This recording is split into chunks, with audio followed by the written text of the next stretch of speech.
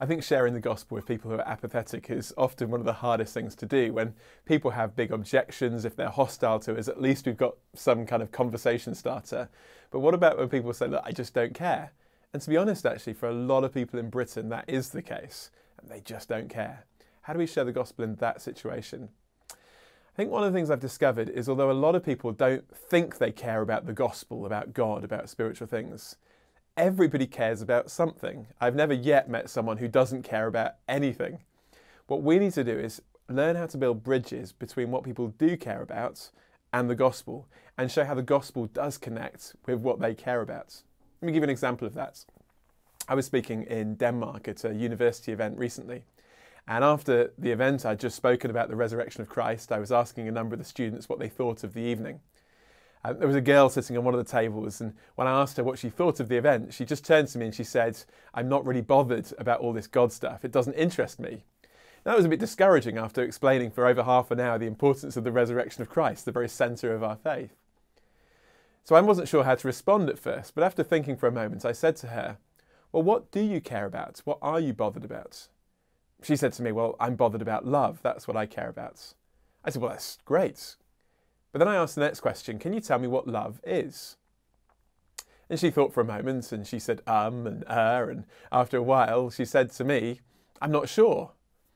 I told her that I wasn't trying to be clever, I wasn't trying to trick her. I just thought if she thought love was the most important thing, she might have a reason for why, a definition of it. But she admitted to the fact she couldn't explain what she thought love was. So she then asked me, "What would you say love is?" Now this wasn't the point to explain the Christian definition quite yet. I said to her, "Hang on a minute, I'm assuming you don't believe in God." She said, "No, of course not." So I said, "Well, let me give you a definition of love. Love is a chemical reaction that's evolved in our brains to make us attracted to people, normally of the opposite sex, so that we reproduce and pass on our DNA." Now she looked at me rather aghast, possibly because her boyfriend was sitting next to her, and she said, "That is not love." And I asked the second question, and it was simply this: why not? Why is love anything more than that? If we are just chemical reactions, if we are just material beings, if there is no God, why should we think that love is more than just a chemical reaction? And she had no answer to it. And then she asked the question, "Well, how would you explain what love really is?" Now at that point, I did have an opportunity to talk about my faith, and I could talk about how actually we're created in the image of a God who is love. It's his very being. God is love. And out of love, he created us in his image. So one of the most fundamental things about being human is to love, to be loved by God, to love each other. And so actually, starting with what she cared about, the topic of love, I could build a bridge to the very centre of the gospel, a God of love who's created us in his image.